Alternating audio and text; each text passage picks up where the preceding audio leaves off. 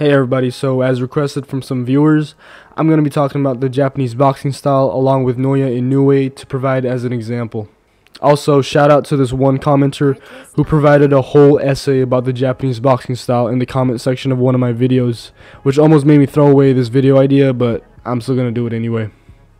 Japanese boxers are known to be highly technically skilled and tough as fuck. They have historically excelled in the lower weight divisions such as flyweight, super flyweight, and bantamweight. Because they fight in the lighter divisions, they rely more on speed, agility, and quick movements to outmaneuver their opponents and evade their punches. They often fight with a classic traditional style, using a solid high guard defense whilst also relying on precise counterattacks. Like the Mexicans, they fight with a high forward pressure and they like to throw big power shots using hooks and uppercuts. Although they are similar in this aspect, the difference between the Japanese and Mexican boxing style is that Japanese boxers tend to prioritize more on technical skills such as footwork, timing, accuracy, and they also tend to throw more jabs, whereas Mexican boxers rely more on high aggression and are typically brawlers. It's worth noting that this boxing style can vary amongst Japanese boxers and are not conformed strictly to what I've just described. These characteristics merely define the overall perception of the Japanese boxing style. Over the past few years, there have been several great Japanese boxers such as Junto Nakatani, Fighting Harada, and Yoko Gushiken. But like I said earlier, for this video I would like to use Naoya Inoue as my prime example for the Japanese boxing style.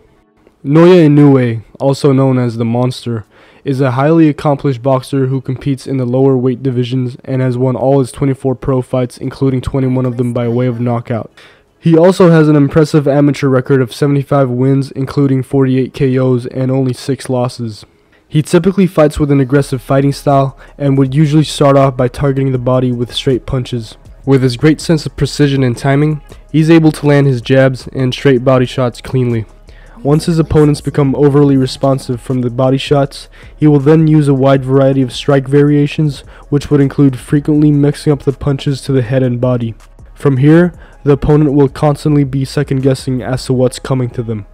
Confused and overwhelmed, they often just end up covering up in a high guard. Oftentimes, he would take advantage of this by targeting the liver with his long lead left hook.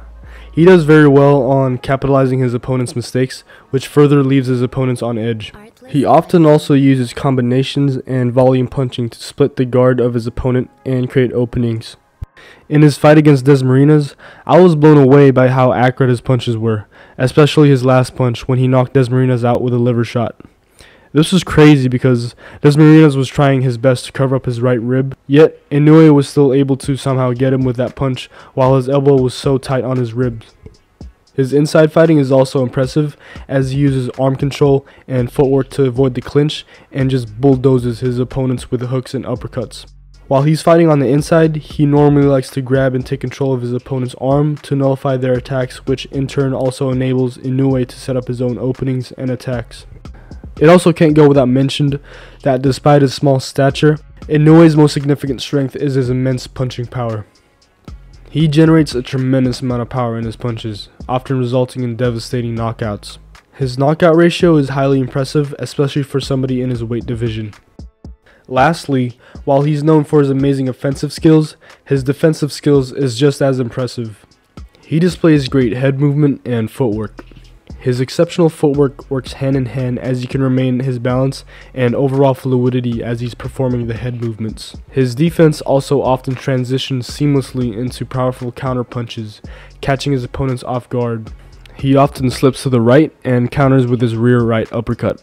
He especially does this when he sees his opponents overextend themselves.